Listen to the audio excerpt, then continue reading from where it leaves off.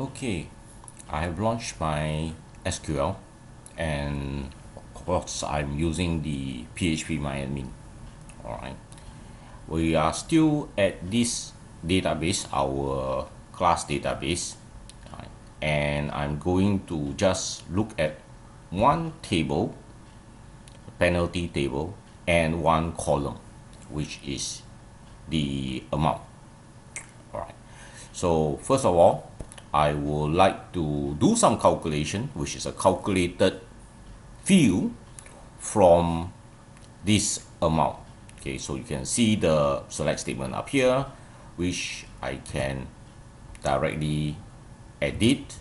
So I can say, alright, amount, okay, and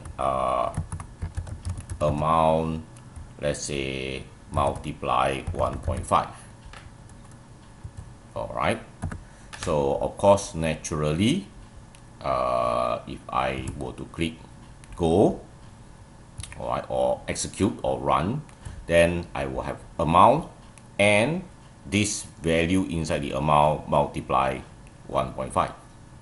Alright, but of course this is a calculated field.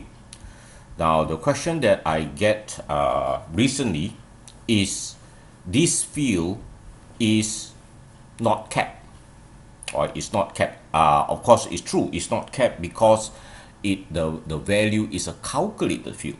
But if you want to keep the formula, actually there's a way.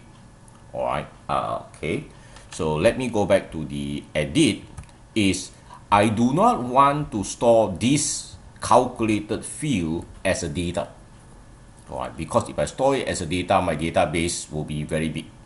Alright, that every time when I make a change to the amount, I need to do another change to the calculated field. Alright, so that doesn't make sense. But what you can do, alright, is you can create a view. So let me do a, alright, create, alright, view. Okay, follow by a name, let's say VU,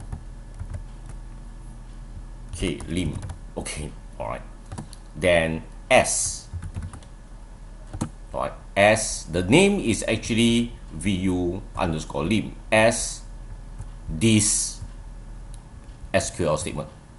Alright, so I would like you to look at this database here, or just this one IT211 database when I execute this. Okay, it looks like nothing happened, but something did happen. You have one more section called the view.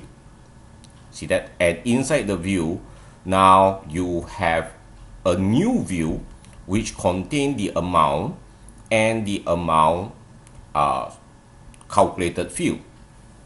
You see that? Right. So every time you run select star from VU underscore lim, which is the name of the view, these two columns will appear. But take note, this is a view, which means it does not actually store the data. Right. It's just taking the data from some place, rearrange it, and display on the screen.